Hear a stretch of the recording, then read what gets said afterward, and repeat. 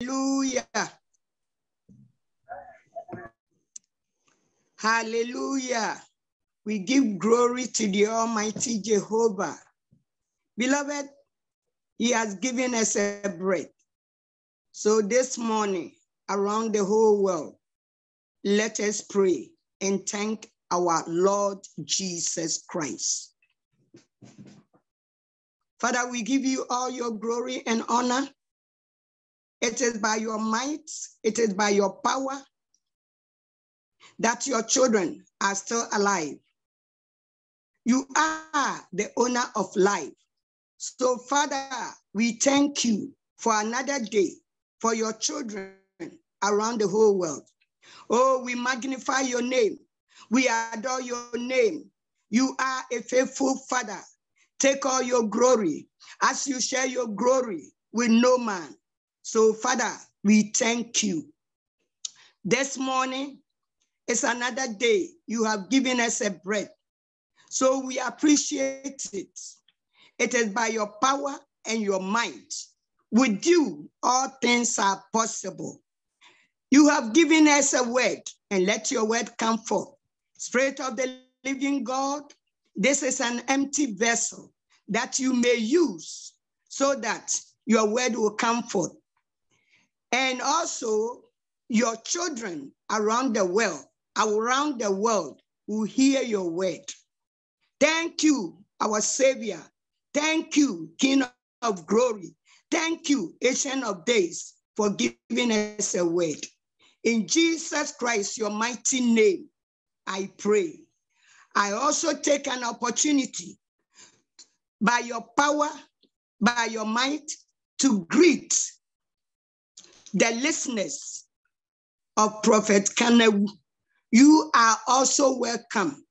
In the name of our Lord Jesus Christ, I pray with thanksgiving. Amen. Hallelujah. Beloved, He has given us a word. And our Lord is so good.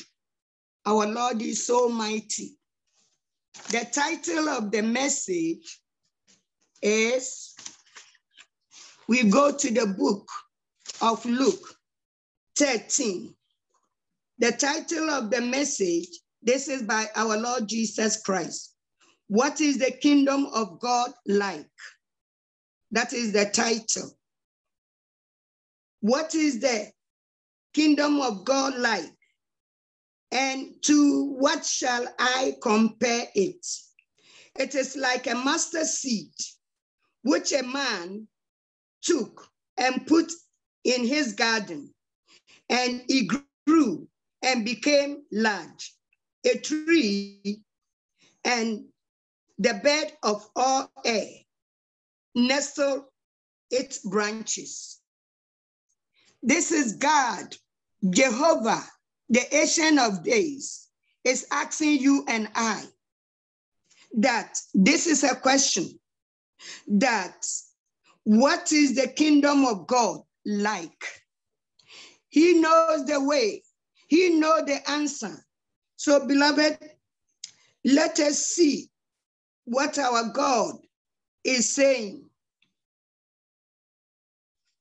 It is like a mustard seed. That is the answer. He asked the question, and the answer is in Luke 19. He said it. It is like a mustard seed, which a man took and put in the garden. So, beloved, in Christ, we all know that we need our Lord Jesus Christ.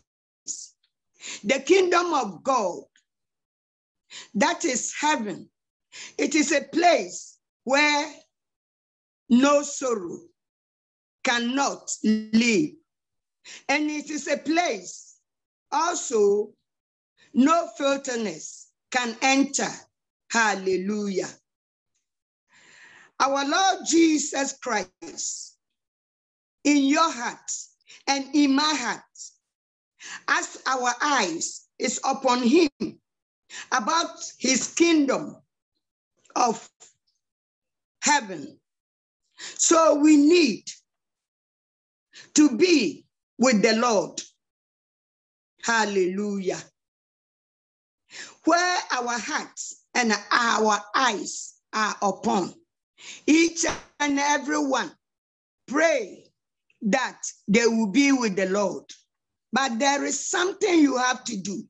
That's why he is asking, what is the kingdom of God like? The place where you are trying to go, the heavens. You have to work about that place. It isn't easy to go to that place. You have to prepare yourself and to be with him. Oh, beloved, a mustard seed are tiny, and each tree that will grow and become large, a tree, and every bird of the air, they are after it. And what are its fruits? Let us go. We will see the fruit that God Almighty is talking about. Let us go to the fruit that God is talking about. It's Galatians 5, and the verse is 22. Let us hear the word of God. Hallelujah. The fruit that we have to bear are in Galatians 5:22. Let's hear the word. But the fruit of the Spirit is love, joy, peace, long-suffering, kindness, goodness, faithfulness, gentleness, self-control. Beloved, these are the fruits we have to bear. So the kingdom of God, where you and I is trying to go, we have to bear all this fruit, and also righteousness and holiness must be in us. Hallelujah. Beloved, we continue that in Luke. We go back to the book of Luke 13, and the verse is 20. Let us hear. Luke 13:20 says, and again, this is by our Lord Jesus Christ. He said, to what shall I like the kingdom of God? Christ is asking us again. So, beloved, we have to know about his kingdom. It is in heaven, a place that every soul wants to be, as it is goodness and its glory in a seed that if we plant it well, we will see the glory of God. As where you and I are trying to go, which is in heaven, there is no sorrow. Sorrow can never be there. And also, joy does not die in heaven.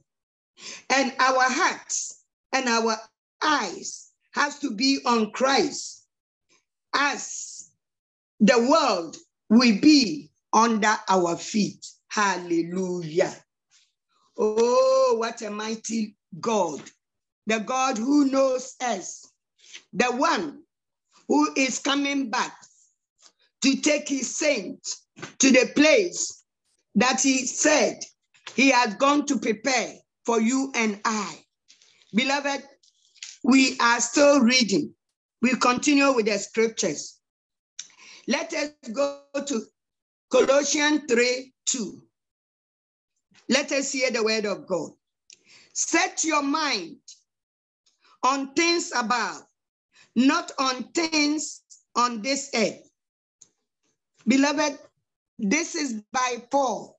He is telling us that we have to set our eyes upon the things in heaven, because things on this earth, they are temporary. They will rust. And as the owner is coming, everything will be metal. So, beloved, it is you and I to know about our mindset on things in heaven. Our focus must be on our Lord Jesus Christ only. By setting our mind about heaven, the place where the godly, those who knows their God, the godly man will have his best thing to come. But the wicked man shall have all his worst to come, as the way will be different. Yes, on that day, when the trumpet sound, he will come for his elect. But the wicked will stand on his left hand, which are the goat. He mentioned it in the Bible. And the righteous will be on her right hand. So, beloved, there will be difference. All the way will never be the same. So let us be aware so that we can be with him, so that we will do whatever God is telling us about his kingdom. Oh, he said, I am going to prepare a place for you. And where I am, I will come back and take you. This is John 14:3. Our God is so good. So, beloved, it is a choice. Where do you want to go? Eternity. Oh, the kingdom of God or satanic kingdom. It is about time we change the mind. Our mindset has to be on God. Only him can save you and I. Hallelujah. Beloved, we continue. In Psalm 145, let us see what Psalm 145 is saying. Oh, what a mighty God. And I read Psalm 145, and the verse is 13. Let us hear the word of God. Your kingdom is an everlasting kingdom, and your domain endures through all generations. Beloved, the kingdom of God is everlasting. That means when we be with the Lord, it's everlasting. Everlasting joy is that every soul needs. And his kingdom, his domain, he rules. Oh, he's a mighty God, the unchangeable God. His kingship is forever and forever.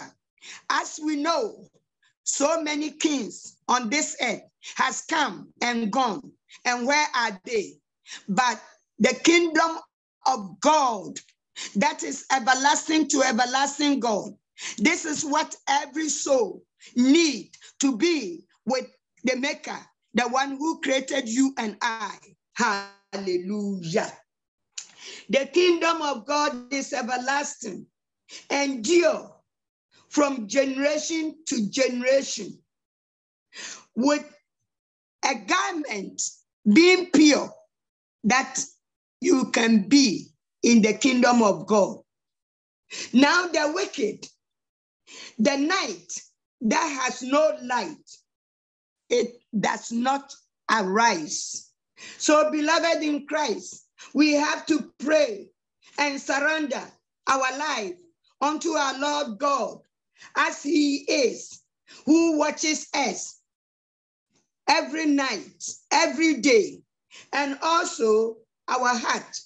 We should give it to him and give him the keys of our heart, our Lord Jesus Christ. God loves a broken heart, not a divided heart. Our person is fit of the subject for the devil to work upon. Beloved, those who are lazy, those who have neglected their Savior, that means you have given yourself to the camp of the enemy, and there is nothing good there. Oh, hallelujah. Beloved, we continue. He is a mighty God. He is a good God. We give him all his glory. I want to minister a song to Almighty God. And the song goes like this. What a mighty God we serve. What a mighty God we serve. Hallelujah. Angels bow before him, heaven adore you. What a mighty God we serve. Hallelujah. What a mighty God we serve. Hallelujah. What a mighty God we serve. Angels bow before him, heaven adore you. What a mighty God we serve. Is Lord, is Lord. He has risen from the dead. He is Lord. Every knee shall bow, every tongue confess that Jesus Christ is Lord. Is Lord, is Lord. He has risen from the dead. He is Lord. Every knee shall bow, every tongue confess that Jesus Christ is Lord. Hallelujah. Beloved, the word has come forth. The word of our Lord Jesus Christ has come. So it is a choice to choose it, to hear it, or to reject it as our Lord's word. In Matthew 24:35, this is by our Lord Jesus Christ. Heaven and earth will pass away, but my words will by no means pass away. Beloved, it is his word that has come. We give God all the glory and honor for his word that has come forth. We appreciate our God. This morning, I pray to Almighty God that he will protect his end-time prophets, bless him, and also give him long life, and also with the family, that they will be blessed. May God Almighty bless his viewers that listen to Prophet Kenneth. May their heart desire be granted unto them in Jesus Christ's mighty name. Amen.